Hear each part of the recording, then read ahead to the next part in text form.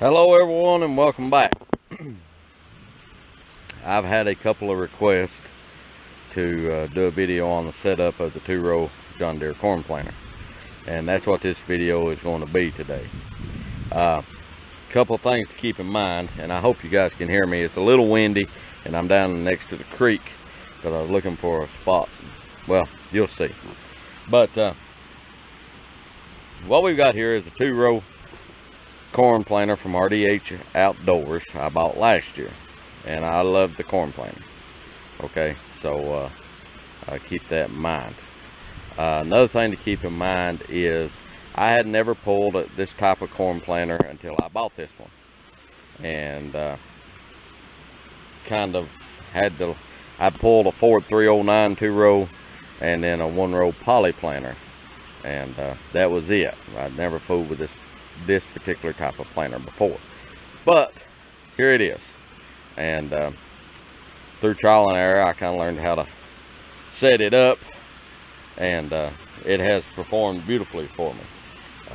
Been very pleased with it. But we'll get started, and do keep in mind too, as my father used to say, Daddy would say, there's the right way to do it, there's the wrong way to do it, and then there's my way to do it.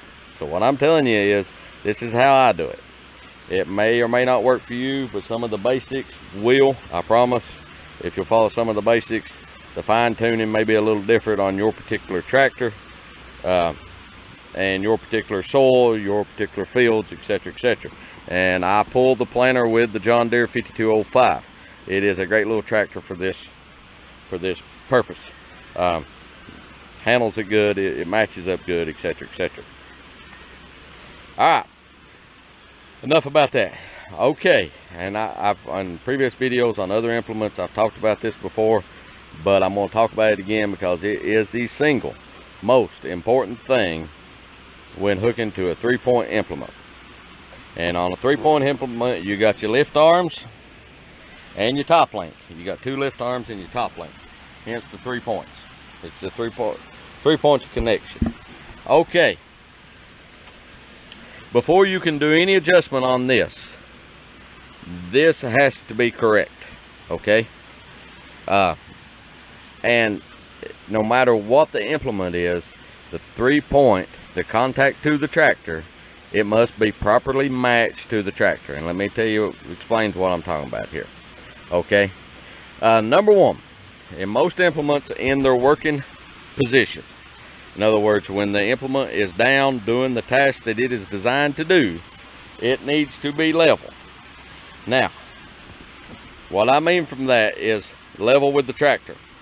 So if you draw a straight line from the tractor back through, you can see our seat boxes are pitched down. You can see our planter units are pitched down. That's a problem. We'll address that in a minute. It needs to be level that way, and it needs to be level from left to right.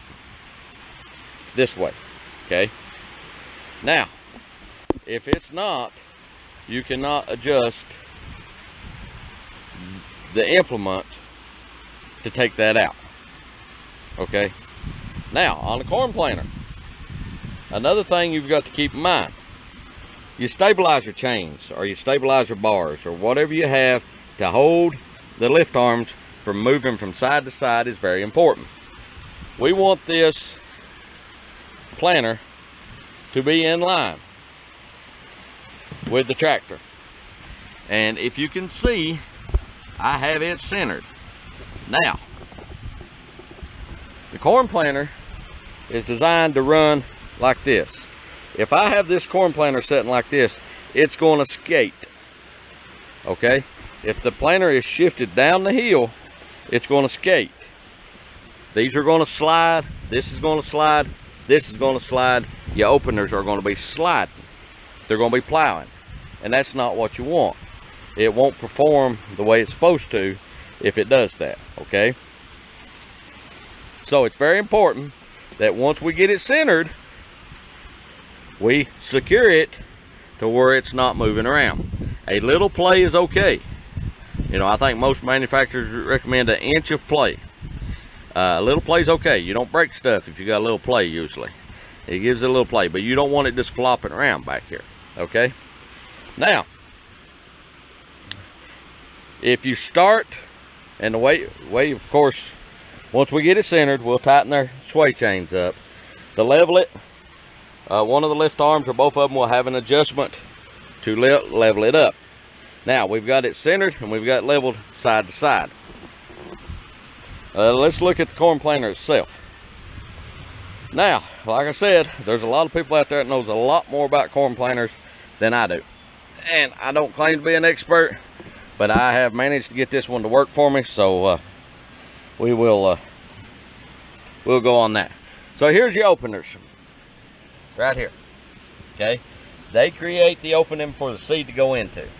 These are your gauge wheels, and they also firm the side of the trench that this makes, okay? And these are your covering wheels. Those are your closing wheels. All right. These and those have adjustments. Of course, your seed comes out of your seed box, falls down, goes through your meter, falls down your seed tube, and is dropped in the trench made by your openers. This creates the side walls. That closes them up, covers your seed. In a nutshell. Now, like I said, that's that. So, in order for this to work properly, it needs to be pretty level, okay? It needs to be pretty level. Now, there is adjustments on this for your seed depth, and there's adjustments back here for closing. It's because all fields, you know, are not dead level, flat, square, and all that good stuff. So, but first of all, we want to adjust the entire unit before we go to adjusting on these implements. And when it's in its working position, it needs to be, and I know there's some wind here, it needs to be level. All right. So, if I look at this, you can see that I hope you can see, and the sun's kind of in my way here. I am not a photographer, folks, so bear with me. You can see that they're pitched down in the front. All right, now what that's going to cause is, see that? Your covering wheels are not going to be running properly. Now, I've got these in a float position, so I can put a little pressure on them, but it's not going to work properly. All right, so if I let the whole unit down, I'll just walk around here to the lift arm controls, and I let the whole unit down. Well, it's all the way down. That's as far as it's going to go. So, I need to make an adjustment on my top link. And let me start the tractor up and pick this unit up, and I'll show you something. Okay, so hold on. Don't ever start a tractor from the ground standing beside it. And if you ever find yourself in a situation where you have to, stay out from in front of the wheel. Don't ever do it to start with, but if you ever do, like I'm fixing to, reach over, start it. Don't stand in front of the wheel, okay? Don't do it. Just don't. It's a bad idea. All right, so we're gonna pick this thing up. You can see when it picked up, it's tilted the other way, right? All right. So I let it down. And it's pretty level, but it still needs to be top. In order to force the back down, I gotta lengthen this top length. Now, see how the planter was pitched down the back when I picked it up? Most tractors have multiple holes here for your draft control. You can alleviate a little bit of that by moving this pin to one of these other holes to where it comes up more straight. It don't matter to me. It picks up high enough that I can make a turn. So I need to lengthen this, but before I do that, let me show you something else. Okay, so I'm gonna shorten the top length, raise the back up. All right, now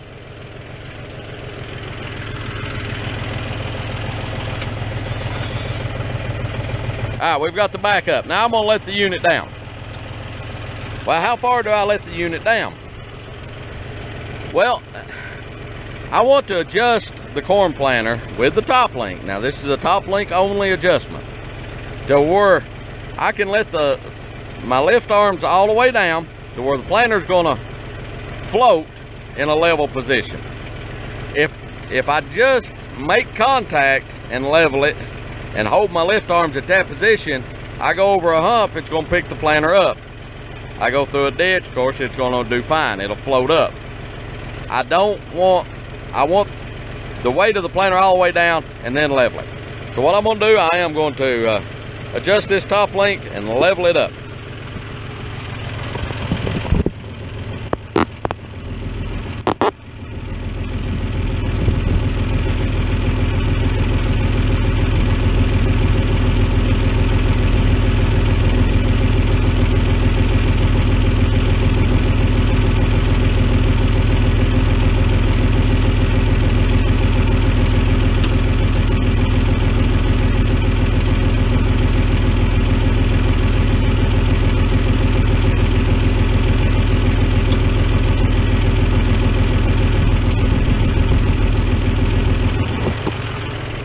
Okay, the unit is pretty level. It's pitched up just a little bit in the front, but that's okay because we're not in the working position. Once the planter gets down in the ground, the front will drop a little bit, which will level it back up. All right, so we got this baby level, and we're going to plant. Your planting depth is controlled by your gauge wheels, which your adjustments right here on this particular planter. Okay, so what do we want to do? I want to plant it, say, 1.5 inches deep, depending on your soil conditions. You can see this ground's hard, it's compacted, but we're going to give it a shot. So hang on a second, and I'm gonna back the planter out here, drop it, and pull it a little bit, and then we'll pick it up and look at it. Okay, so hang on. Okay, so I just backed out here and pulled a little bit. So I come around here and I want to look and see, and before I get into this, if your soil conditions are not properly prepped, you're wasting your time.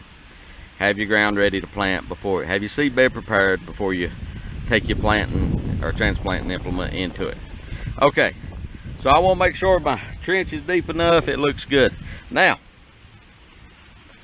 what I can do, if I want it to go deeper, I adjust this and let these wheels come up higher.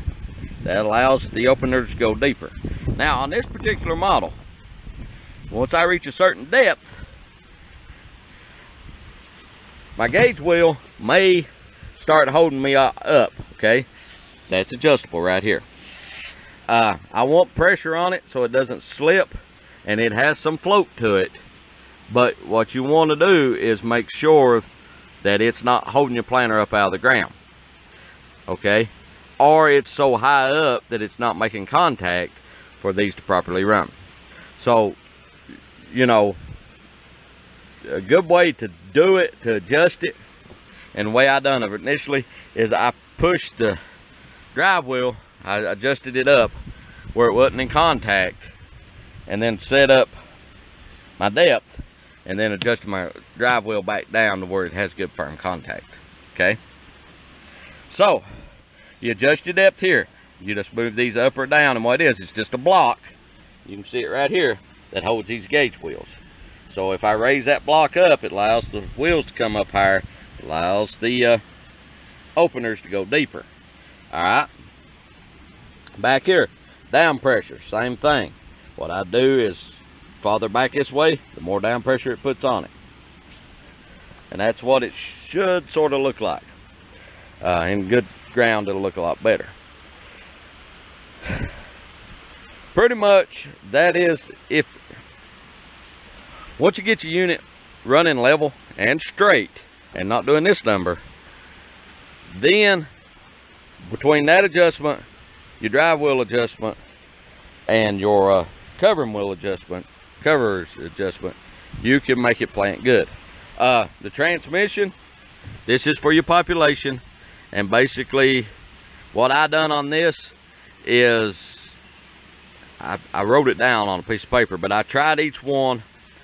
I basically jacked the drive wheel way down to where the units wasn't touching and drove along and measured. And I wrote down, you know, like 12-inch spacing, 8-inch spacing, 10-inch spacing, whatever.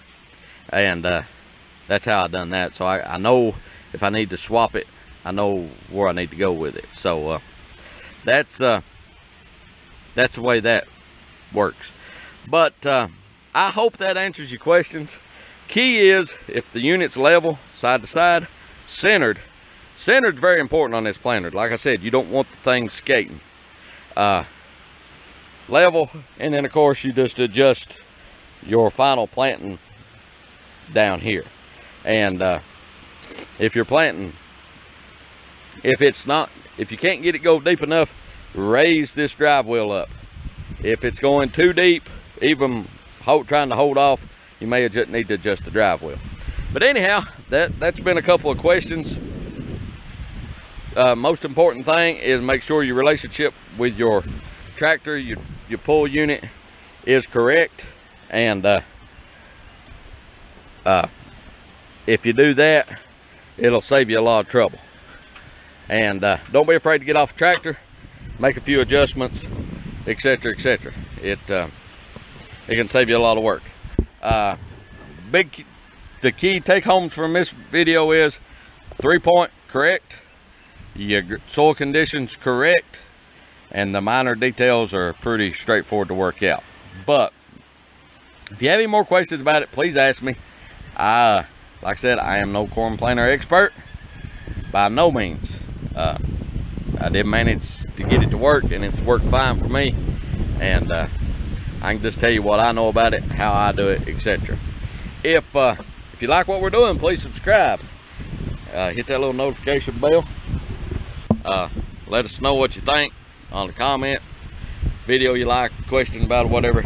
If you do want to see a video on something, ask for it. I can't promise I'll do it, but I'll try. And until next time, everyone take care of themselves. I hope this helps. Talk to you later. Bye.